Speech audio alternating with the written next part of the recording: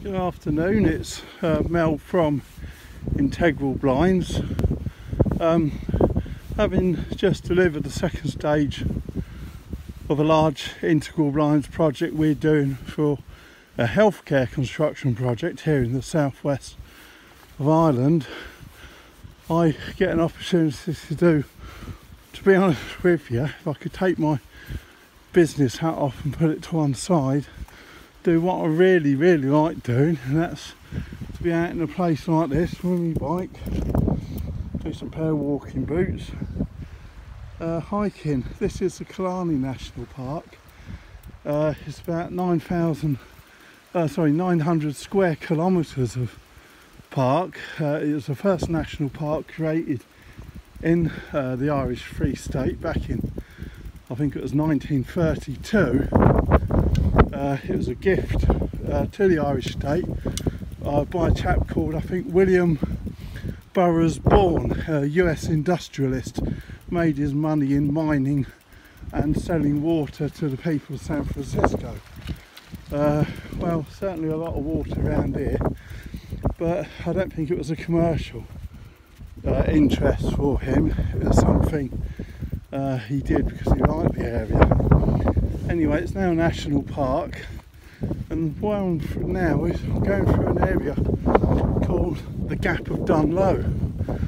It's a huge mountain pass, quite deep. It goes all the way to the Dingle Peninsula and out to the Atlantic Ocean. All the waters that flow from the River Lawn, from say Kilorgan or Killarney, out to the Bay of the Dingle Peninsula and the bay there.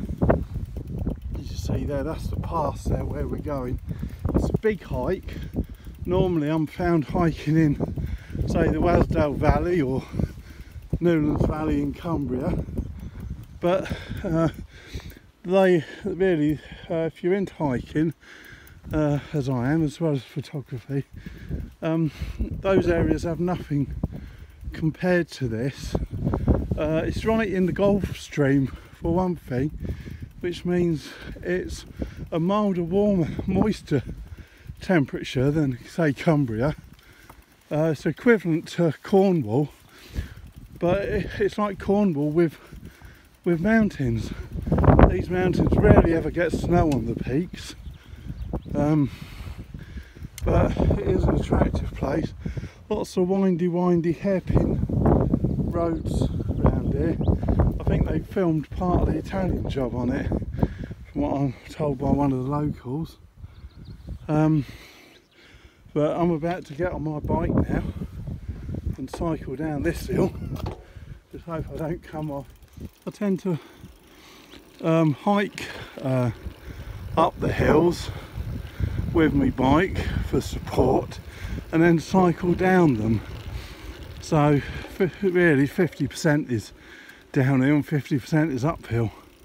It's a beautiful area to do anything in, and we really love doing jobs in the Irish Republic, especially in the south.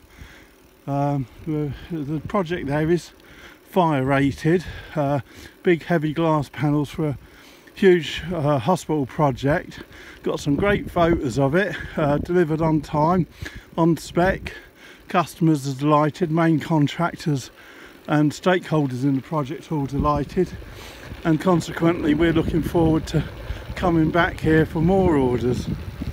Yeah, this is a nice cycle ride. There's really no traffic around here. Only traffic in and out is people who live in the valley, who are fortunate enough to live in the valley. They call this area the Black Valley.